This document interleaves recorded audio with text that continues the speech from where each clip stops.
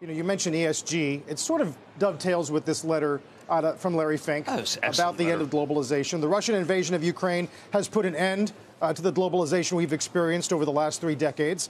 Howard Marks as well, talking about rather than the cheapest, easiest, and greenest sources of energy, let's say, they'll probably be more of a premium put on the safest and surest.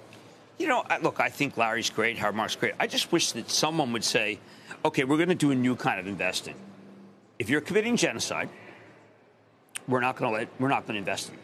I mean, in none of these do they ever say point blank the reason why we can't. Then they talk about war, Russia and war. But how about, listen, if you kill your own people, we're actually going to blacklist you. Now, the MSCI, they could do it. But no one seems to relate killing people with investability.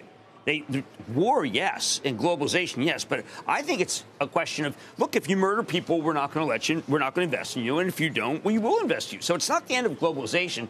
It's the end of reckless globalization. And I think that that's what they have to start saying. So, reckless globalization. So the difference between Ukraine and the Uyghurs, for example, in China is what? Sovereign nation, sovereign status that's violated?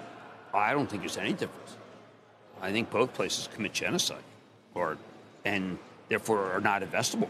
But look, I tell you, I'm a throwback. I bet you President Eisenhower would agree with me. President Johnson. I think President Nixon would agree with me, for heaven's sake. You know, if you're out there doing things that not crimp civil rights but kill people, maybe you shouldn't be investing in them. I mean, this is the General Motors versus Ford debate when an FDR came to both of them and said, look, we need you to make tanks. And GM said, where and when? And Ford said, you know what, we invest in Germany. We're not going to do that. Well, I mean, you know what? I think that I have a GM attitude. I don't